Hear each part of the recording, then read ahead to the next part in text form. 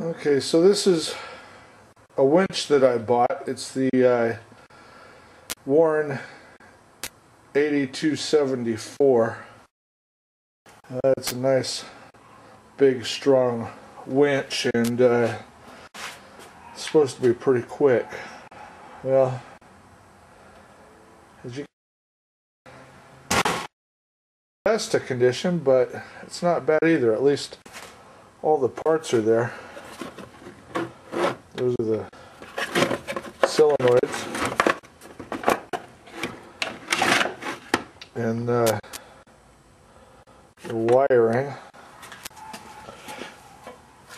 This was one of the wires here.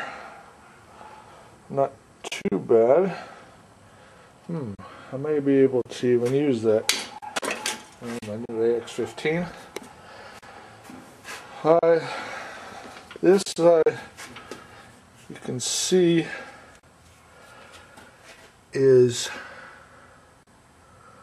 I think you can see in there, it's pretty nasty, all rusted up, and I'm going to drop the case. I've already